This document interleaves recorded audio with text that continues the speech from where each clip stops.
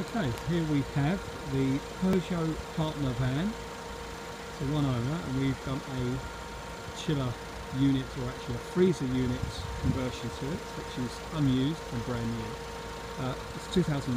It's going to come with a year's MOT because it's bang on due now. Or not now, but we will MOT it. It's soon anyway, we know that. So, we're going to go around the vehicle first of all. It's only on 7,000, it's pretty clean and tidy. All the tyres are good, as you'd expect something 7,000 miles. There's no damage, the bumpers are all clean and straight, there's no nicks or scratches.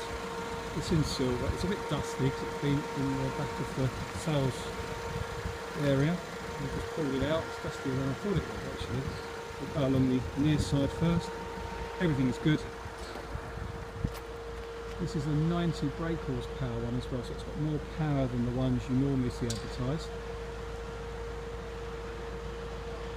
We've turned the blower on already, so let's open it up. So it's cold. Yes, that's typically cold, but we'll look at the temperature in a moment. As you can see, the GRP lining is all intact. There's a frost curtain there. 75mm styrofoam denotes a freeze insulation. 50mm is a chill insulation. This is 75. There's a separate lock switch. Obviously you can use the key, but there is electronic locking in the cab. So we're going down the off side. Again, it's clean and tidy.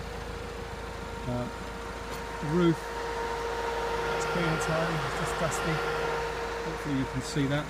Let's go in the cab. I've only just turned it on not even 5 minutes ago, 4 minutes ago. It started off at 12 degrees and instantly we are down to 0. So it's actually an overpowered unit for the size of the vehicle. I've built many of these before, and to have the option to freeze, and this will, when we first tested it, it went down to about -18 pretty quickly. We'll leave that running anyway.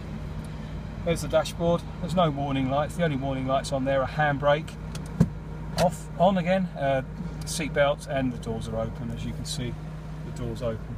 But anyway, the dash is clean and tidy. That's all pretty much unused. Bit of storage under there. Passenger seat, it really is unused. What's this in here? Here's all the manuals and the GAH information. I know it's been serviced once. Look, we're going into negative now, -1. As you can see, Swandale, they're the agents we use. They're over in about 30 miles away from us. They do our conversions for us. Hopefully, I'll show you the carpets. Look, there's the carpets there. What's this? Oh, it's just a dust, just paper. Anyway, look, even if you look at the pedals, you can see they are pretty much as new.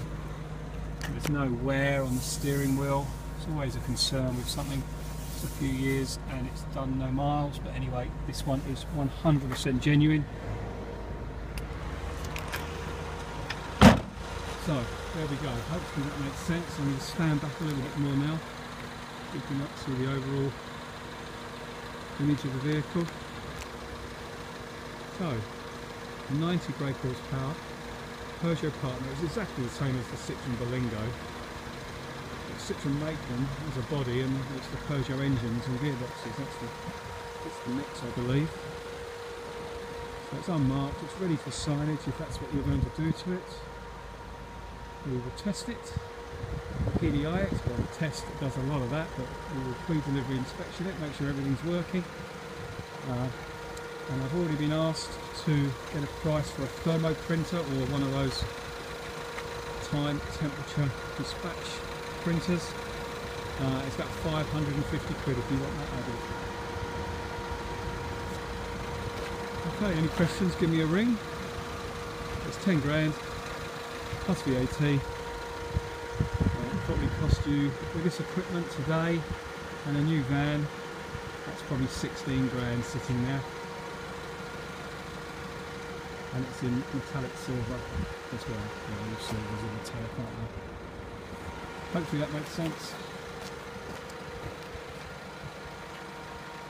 Thank you. We've just parked it back into the... Oh.